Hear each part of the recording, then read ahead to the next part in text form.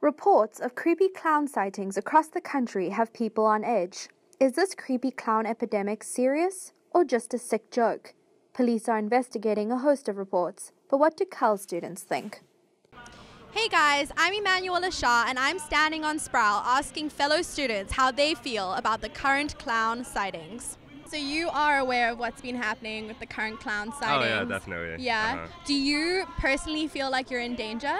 No, I'm not really too worried by it. It's just like, it's an interesting thing that's going on. I don't think anyone's really been hurt by it. I wouldn't necessarily say that I feel in danger walking around campus or like in like the streets of Berkeley. I just think it's kind of unfortunate, just the hysteria that these types of events cause. I do sometimes feel endangered by that because I like to work late on campus, but sometimes it's a matter of like, hey, do I want to get mugged or like shot by a clown today, or like do I want to go to school type thing? Yeah.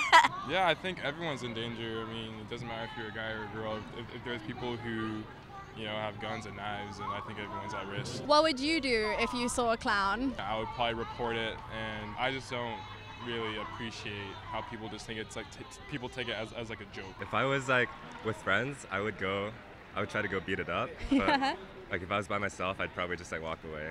Okay. Like there's not much it can really do to me unless it has like a gun, right? I feel like it's definitely a flight situation. Like between fight or flight, just flight. Like go, run, call for help, do whatever you need to do. Do you think what's happening nationally is done by pranksters, or do you actually think that these clowns are criminals?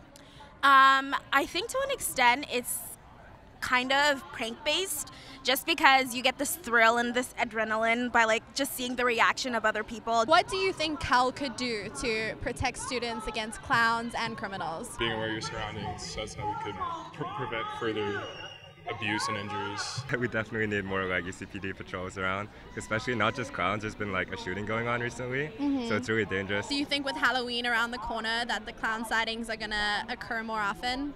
I feel like it might. I feel like that happens usually when there's like a scary movie. So I hope not. I mean, I hope that no one, gets hurt, because that would be awful, especially having a younger child myself. Whether this is a joke or these clowns are actively trying to hurt students, please be aware of your surroundings and stay safe, bears. Students gathered on the steps of Sproul, in their memory, refused to let the crime be forgotten. So